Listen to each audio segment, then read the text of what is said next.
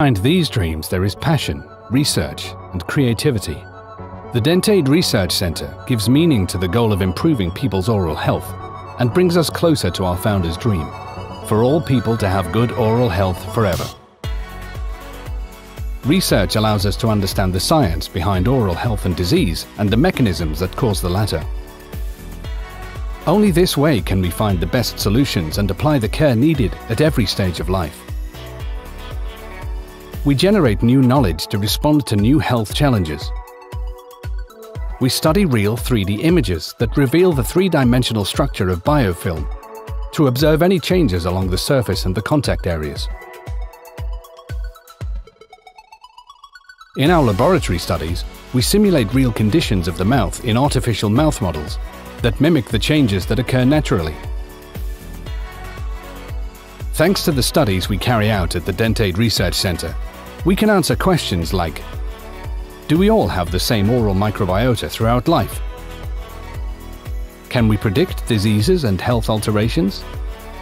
Research allows us to discover more effective active substances, and most importantly, to know the best way to administer these. We work rigorously so that all people get the solution they need. We have developed toothbrushes and interproximal brushes capable of meeting the needs of different people with different conditions. We turn concepts into reality, in line with quality regulations and scientific evidence, by conducting internal studies and joint collaborations with prestigious universities. Through innovation, we manage to develop new solutions that improve our quality of life and our health. DENTAID Research Centre. Passion for improving people's oral health.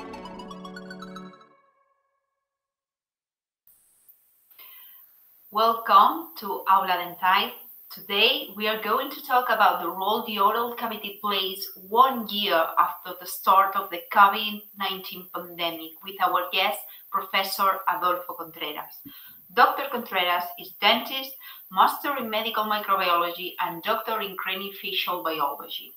He's a tenured professor at the School of Dentistry of the Health Faculty at the Universidad del Valle in Cali, Colombia, and director of the Periodontal Medicine Group at the same institution, as well as being the author of articles on the topics of periodontal microbiology and periodontal medicine. Good evening, Adolfo. Thank you so much. Good evening also, Vanessa. And I would like also to introduce you. Did you allow me? Yes, please. Okay. So Vanessa Blanc is a biologist and she is a doctor in microbiology. She's a researcher at the DENTAID Research Center, and she's responsible for the Translational Science and Development Department at DENTAID, and she's being the author of articles on the topic of periodontal microbiology. And this is my pleasure to share with this academic session with you. Thank you, Adolfo. Thanks for your kind introduction. So how have you been this past year? Actually, I can say that we are probably doing fine. But to tell the truth, that this year of the pandemic that has passed, our life has changed a lot. And we have been trying to adapt to this new state of affairs. Yes, you're right. The arrival of SARS-CoV-2 took us by surprise and has disrupted our entire way of life. So do you think that the situation could be foreseen? Or in other words, was there any indication that something like this could happen? Vanessa, the truth is that there were some indication. In the last 17 years, and that is in 2002 and 2002 and 2019, there were two important outbreaks caused by two new coronavirus, of which there were no previous reports. So you're referring to the outbreaks caused by SARS-CoV-1 in 2002 and 2004, and later MERS in 2012. And in fact, in the last 20 years, we have endured 3 epidemics caused by 3 different coronaviruses. And we must also mention the cases of swine flu that also affected humans in 2009 and 10, and which was feared to spread worldwide. Yeah, exactly. And as it has been pointed out, that these viruses were from animal origin, and they were passed on to man. And this phenomenon is called zoonosis, and basically corresponds to the transfer of pathogen from animals to humans and vice versa. Some human practices, Vanessa, are related to these risks, such as the contact between humans and species in the natural environment, and also the urbanization of wild species, such as the commercialization in the market of the various wild animals that can carry these pathogens. This is something that has happened throughout humanity. As we can see here in this figure, this can be parasites, fungi, bacteria, and viruses. And in this viral zoonosis graph, we will see a list of well-known diseases caused by zoonosis that can be as ancient as rabies, others as lethal as the Ebola virus that by fortune has been controlled, some caused by viruses that use mosquitoes as a vector, such as the case of the chikungunya, dengue, and Zika fever, and hantavirus that are endemic in the south of Chile and Argentina.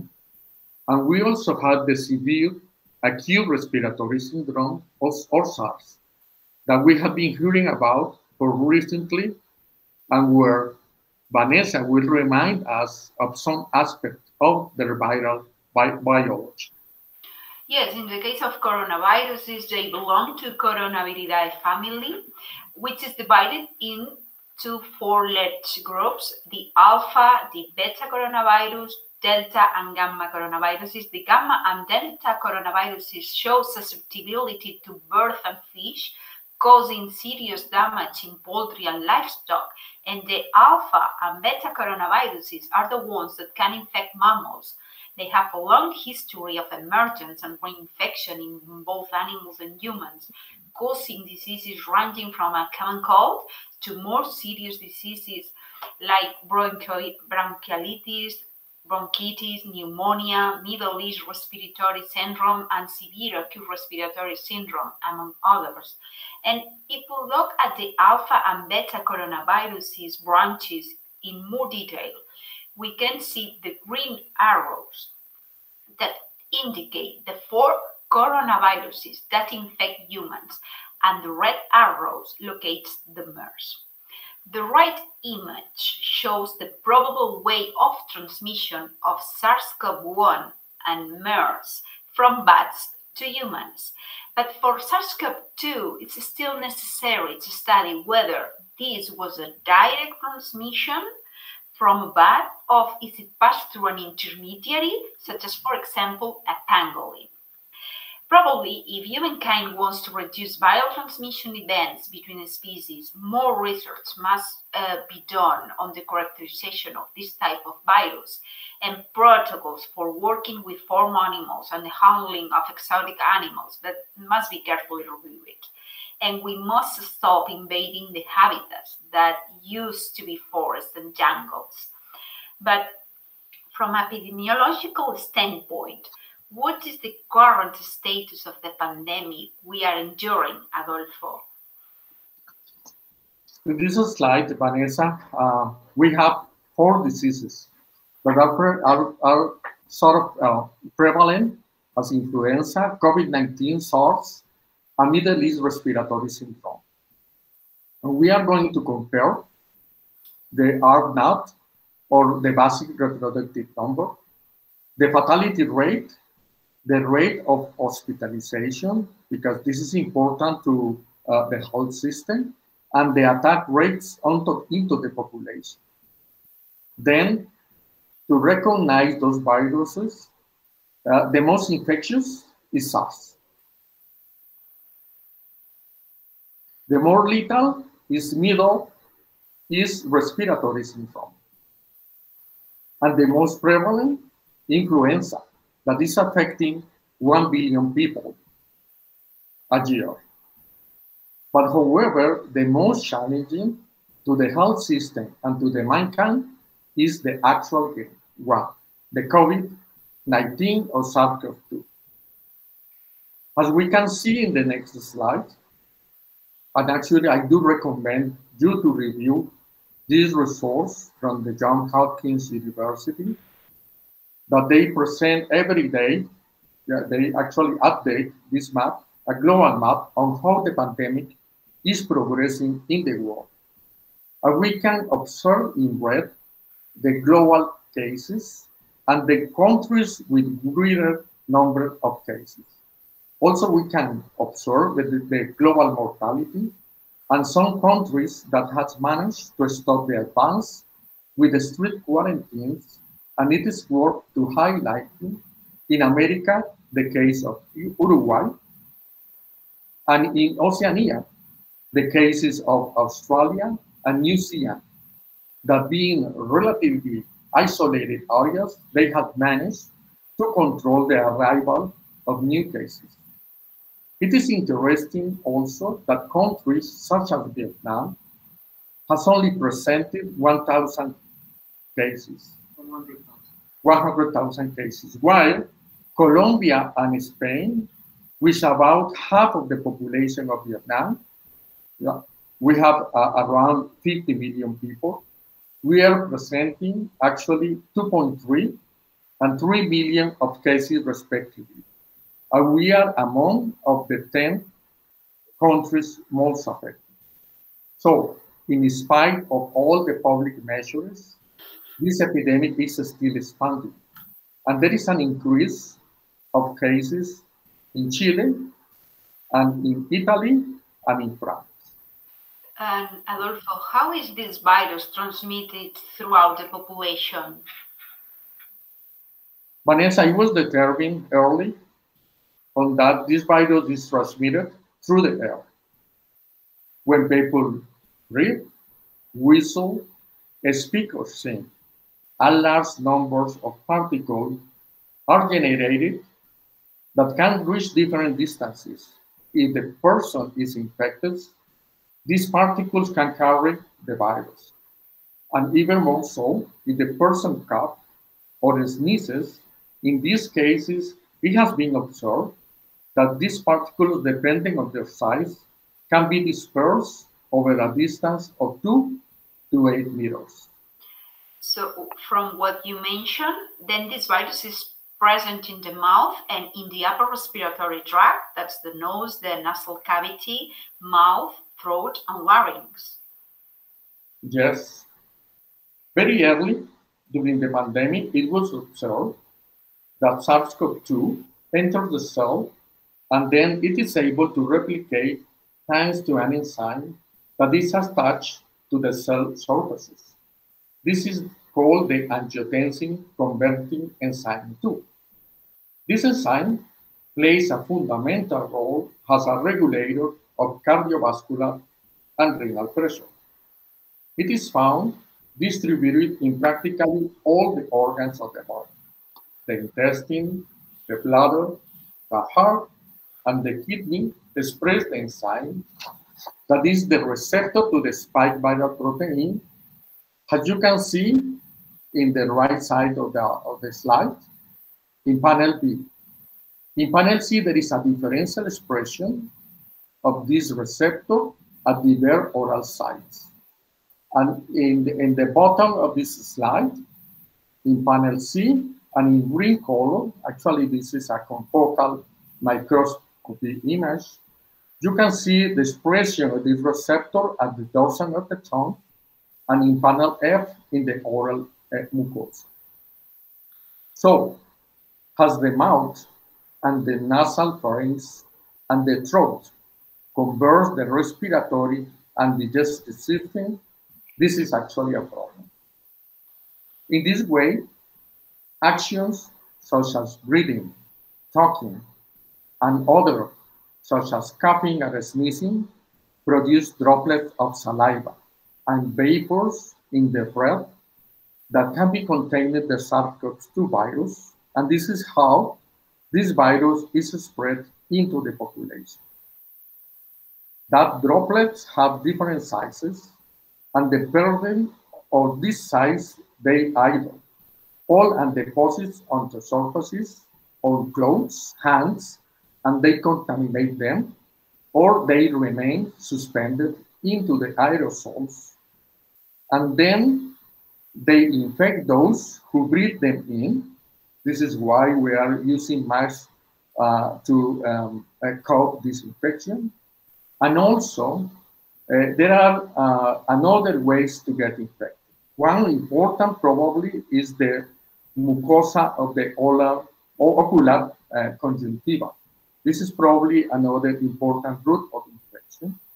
And other less important routes, but also important, can be the fecal and oral contamination, having sexual intercourse without protection, breastfeeding, and eating tainted food or gathering social gathering. So this could be the reason why this virus can be found in the oral cavity. And is it possible to find the virus in saliva throughout the time a person has symptoms? As it's shown in this graphic, in this Lancet article, Vanessa, the viral load in saliva, that actually are the blue dots, is very high even in the early stages of infection. And the general behavior of this viral load is to decrease as the patient improves. And here there is an important point that I would like to remark. Infected individuals have a high viral load in the upper tract, and it is estimated that during the incubation period of the virus, before presenting any symptoms, these individuals seem to be highly infected, and thus would help to explain the rapid spread of this virus that is becoming pandemic.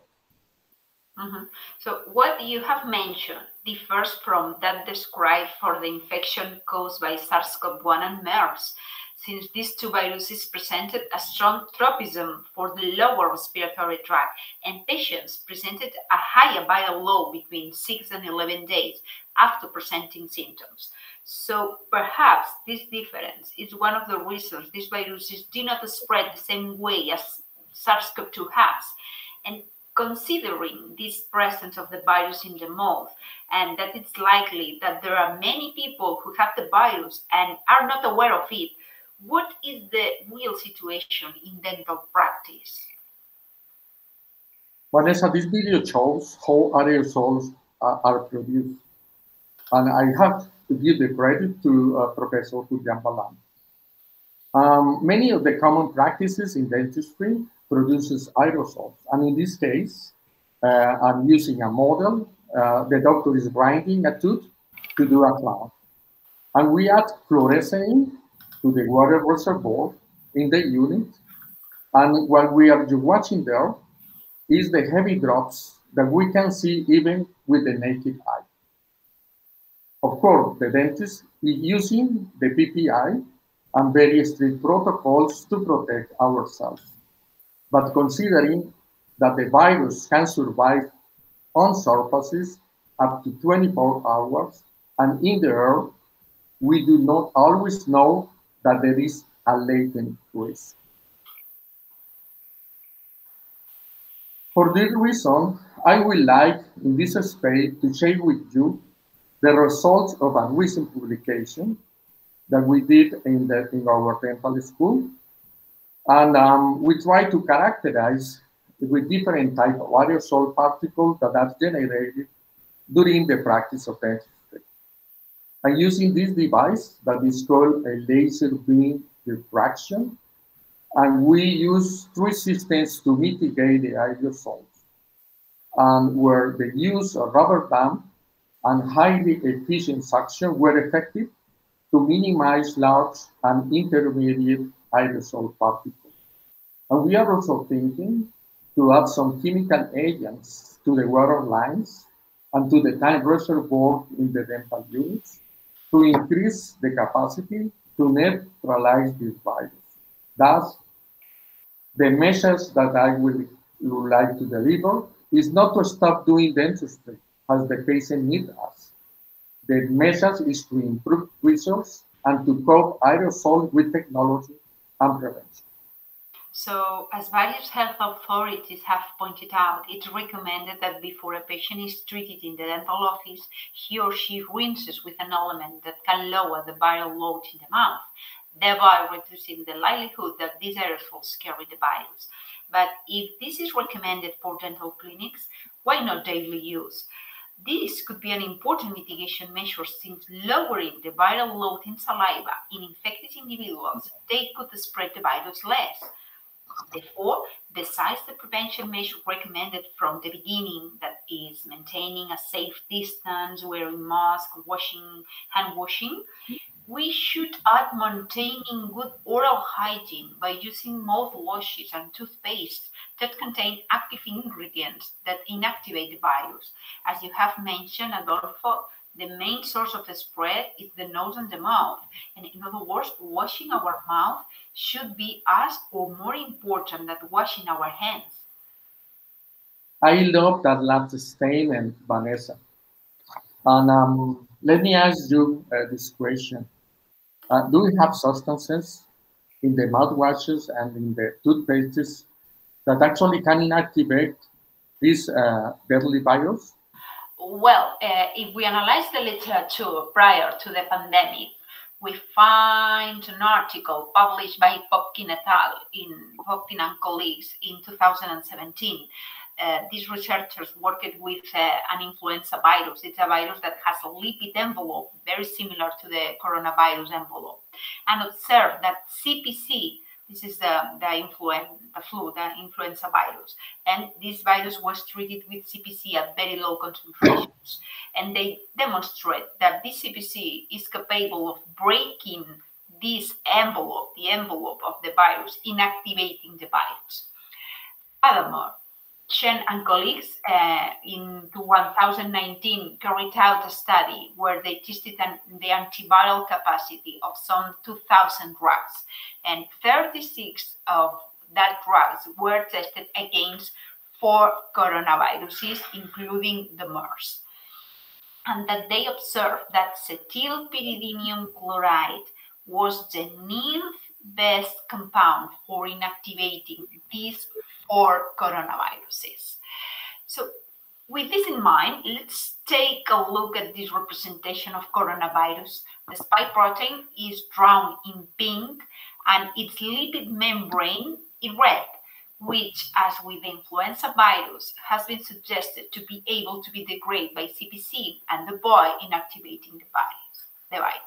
And in this image, we can see that other molecules like chlorhexidine or povidone iodide that are contained in mouthwashes might also carry out a similar action. Well, currently, there are at least 1 year later, there are at least 6 publications that demonstrate in vitro the action of some components of mouthwashes on SARS-CoV-2.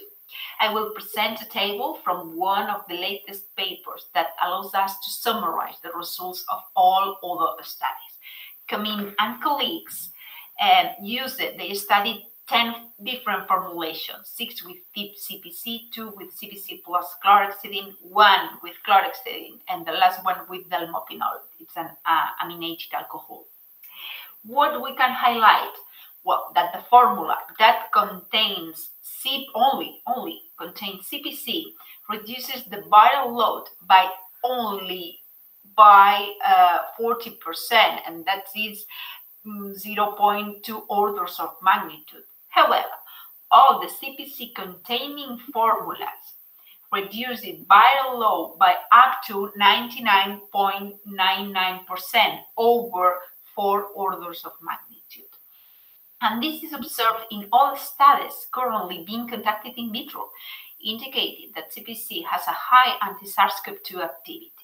So, going one step further, Adolfo, are there studies in patients analyzing the effect of some of these molecules on SARS-CoV-2? That's a very important question. And of course, there is less evidence published and in vivo than in vitro studies. And on that regard, I would like to refer to first randomized clinical trial published by Mulherke in 2017. Of course, this is just before the SARS-CoV-2 epidemic appeared. But the authors, they were using acetylpyridinium chloride, and they sprayed that intraorally for 75 days. And they tried to demonstrate a reduction in the frequency of the upper respiratory infection among 100 subjects. The subjects were split into two groups. 94 subjects finished the trial, and 6 presented upper respiratory infection in the control group, while only 2 were presenting this kind of infection in the test group. But what I would like to highlight in this clinical trial is that the patients that used that product, CPC, presented less symptoms like cough, sore throat, and also presenting a more rapid disease resolution. Next one. See, this is basically the first in vivo direct evidence on lowering salivary viral load after the use of an oral rinse containing, in this case, chlorhexidine in those subjects that were positive for COVID-19. Actually, they took the samples at diverse times after their hospitalization. And in general, I can say that there is a decrease in the viral load after 1 hour use, and it is maintained for 2 hours. And later, at 4 hours, the salivary load, viral load goes up again, which reveals that the virus is possibly replicating at the salivary glands and also in the epithelium of the mouth. Actually, this is a study published by Lucia Martinez Lamas. And actually, these authors use mouthwash containing iodine, and they measure the viral load of SARS-CoV-2. That was determined in 4 patients using saliva samples at different times, 5 minutes, 1, 2, and 3 hours after the use of mouthwash. And there is an evident decrease in the viral load after 1 hour and 2 hours. And there is some viral recovery after 3 hours. And at the bottom of this slide, Vanessa, I would like to highlight also this review done by Morton. This is the Cochrane Database Systematic Review group, because they were very concerned about the health workers that are getting infected when they're treating the patients with positive for COVID-19. And in this systematic review published in September 2020, they find actually nothing to protect the health workers and to protect the people. And next one. And actually, this is the only randomized clinical trial that has been published so far. And it was done in Singapore, and the doctor is Dr. Chaminda Sevirat. They basically randomized 16 patients to 4 groups, and the products that they were using was betadine, that is povidone iodine, chlorhexidine, CPC, and as a control, they use distilled water as placebo. And as you can see in the panel of the right, actually the CPC was the product that was performing better to reduce this viral load. And with that, I would like to introduce our pilot randomized clinical trial. And actually, we are partners, DENTAID and the Universidad del Valle. We are partners in this important stuff. The aim of this pilot randomized double-blind and placebo-controlled clinical trial was to evaluate the capacity of a mouthwash to reduce SARS-CoV-2 viral load in saliva in COVID that were previously diagnosed with the virus. Next one. This is basically a picture of how we do the detection. Basically, we are using the CDC panel for detection of this coronavirus. And we are using RT-PCR for determining the viral nucleocapsid gene detection. 23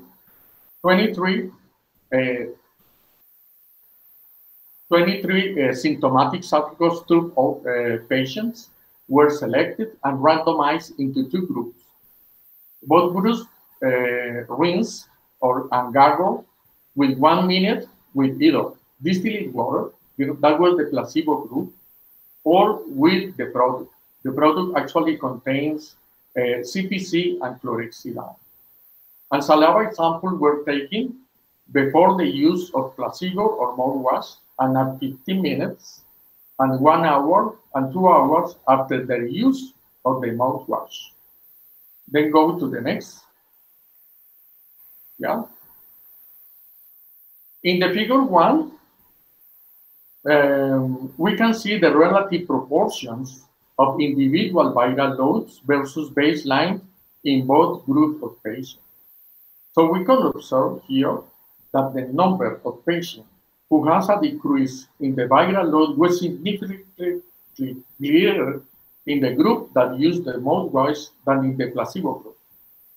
These results, Vanessa, are very promising, since they managed to reduce the viral load in the test group in 8 out of 12 patients, while the same phenomenon was only observed in 3 patients in the control group. And this topic is at least very interesting, and that allows us to show the next 4 slides.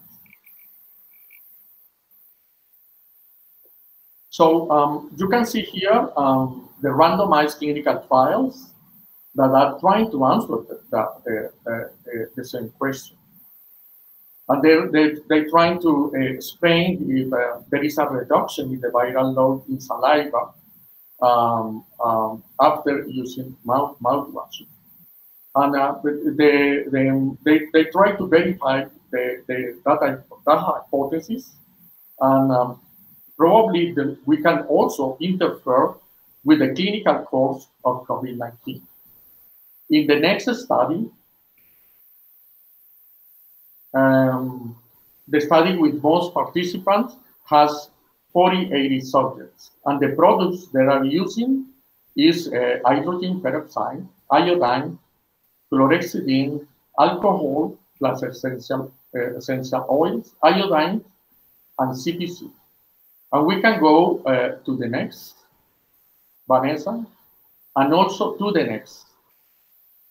And as summarizing, we hope that we will have a clear answer after these randomized clinical trials will produce the results.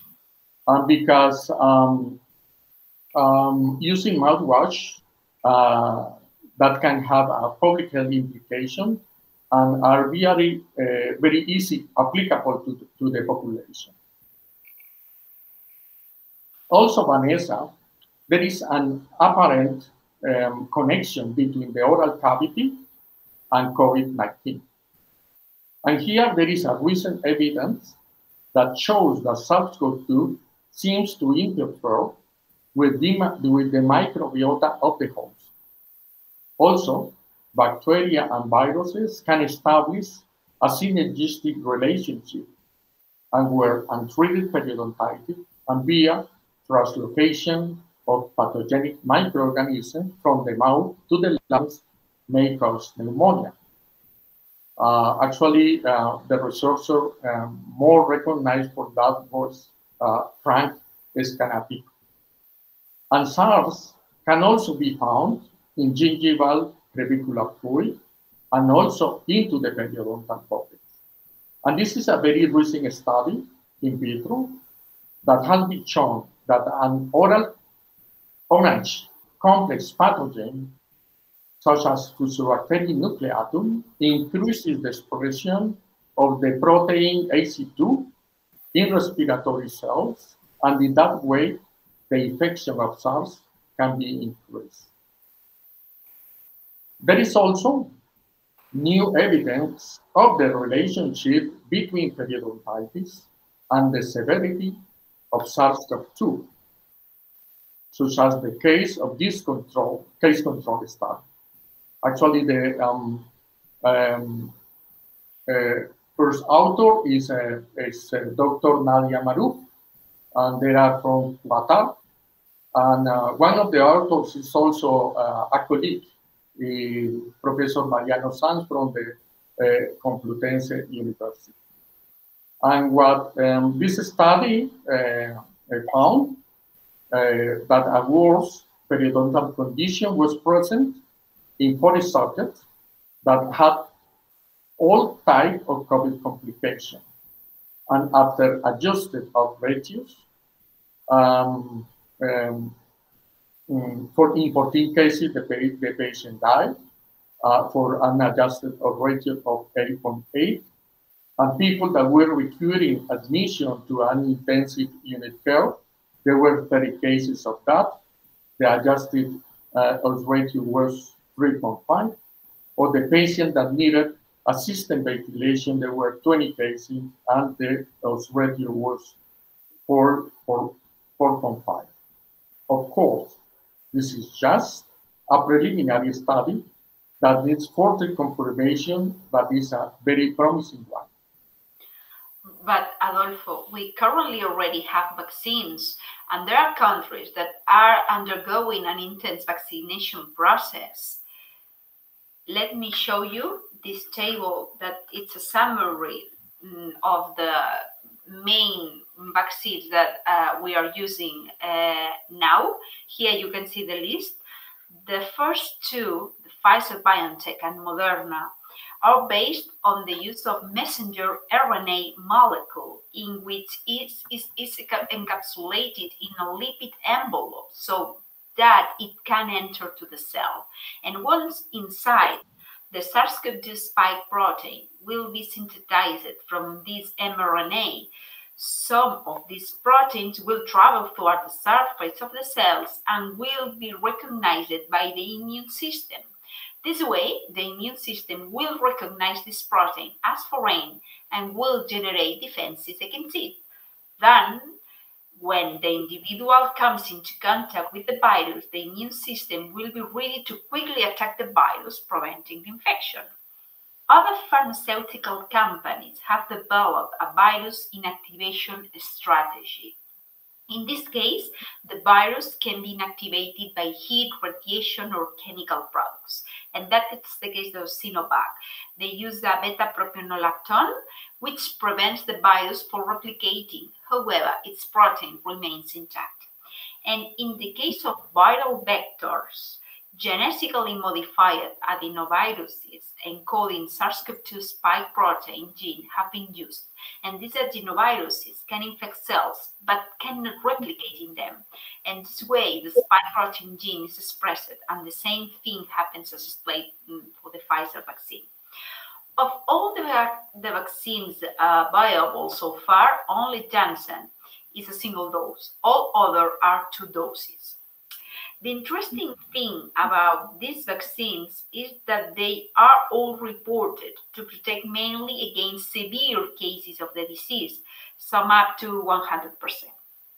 However, if we don't know if there may be a significant group of vaccinated people who are infected anyway, who don't develop the disease because the vaccine protects them, but they can transmit the virus to other unvaccinated people, this remains in question and further investigation is required.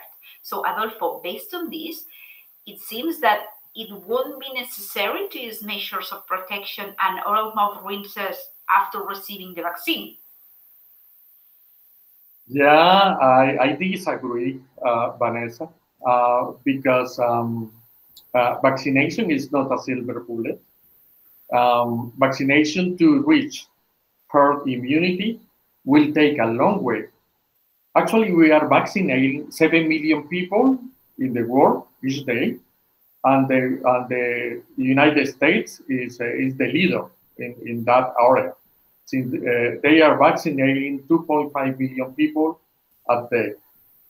And Colombia, for instance, my country, is only vaccinating 100,000 people a day. And we have a population of 50 million people. And at this pace, we will need another 3 or 4 more years to cover 70% of the population. So that still there is a long way to reach that called herd immunity.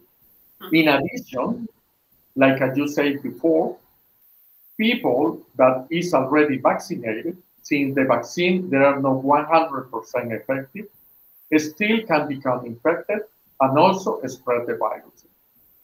And I am worried about the appearance of the most infection variants, like in the one that are showing up in the UK, South Africa, and Brazil. So the whole world will take a while to overcome this problem. Yes, Adolfo. Yes, I agree with you.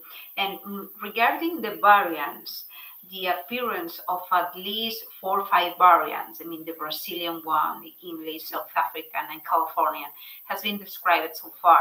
And it's likely that some other will be described later on because this virus is still adapting to the human host. So the risk of current vaccines, which are called the first generation vaccines, is they're not being sufficiently effective with all the variants. But let's take this fact to the field of mouthwashes. We can point out that the mechanism of action described for its active ingredients is rather general and not as specific. The CPC, for example, attacks the membrane, which will be practically identical in all variants, and therefore these molecules should be equally effective. And in fact, I'm showing you this slide. It's a study that we have carried out in a collaboration between Dental Research Center researchers and those of the Irsikasha H Research Institute. We have shown that the CPC is equally effective against the variant that was circulating in March 2020 in Spain and the English variant. You can see this is V117 is the English variant, and this one is the Wuhan variant that arrived to Spain last year. So in the graph, we can see how CPC, this is the product that we use it with 0.07% of CPC, can reduce the viral load even lower to the limit of detection. And this degradation of the virus is observed in 1 minute of treatment and also in 2 minutes of treatment, the time of exposure. Vanessa, I am... Tell me, yes. Yeah.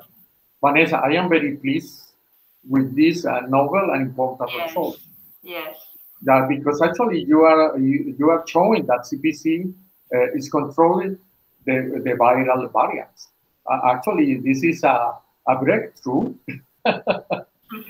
Actually, it's a breakthrough. So since vaccination is not the panacea, so public health protection measures to limit the viral spread should be still necessary. And to finish this important dialogue, I will summarize this with the message to take back home. Yes, please, go ahead. Okay. So this won't be the last pandemic that will face humanity.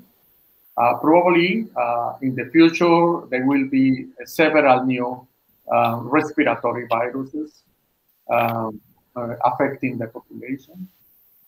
But this one, the ongoing one, the SARS-CoV-2, is generating a huge challenge to science, to the health system, to health professionals, and to the economy, and also to the politics. Everyone knows that there is a relative that has lost their lives, and people is losing their jobs. And still, this is a tremendous collapse for the whole world. In addition, the health professions, including dentistry, we will need to develop new technologies to cope transmission of SARS-CoV-2 via aerosols and fomites. Population vaccination, however, is a very important and clever approach to protect the population and to reduce both the disease transmission and the disease severity. The new viral variants is challenging, but by fortune, we have CPC. And the final one is that I really believe that the regular use of mouthwashes could prevent and limit the disease severity. But however, this hypothesis needs further confirmation of the randomized clinical trials that I already finished or ongoing. Thank you so much. Thank you, Adolfo.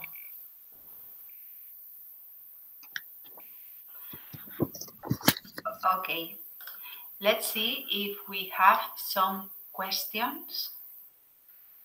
The first one, is CPC so effective? Why its use is not extended, such as hand washing? And how long does CPC protection last? Well, I think there are some hand washings with CPC. It's a universal molecule that several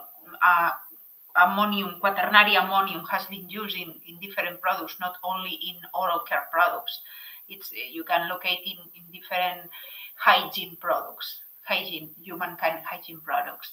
And how long does the CPC protection last? Well, the substantivity in the oral cavity ranges from 3 to 5 hours. Okay. I would like to answer the last one. Okay. I hope that soap works in a similar way as CPC, but soap cannot be used in the mouth, right? Yeah. It cannot be used in the mouth, but the toothpastes also have the same principle. Yeah? The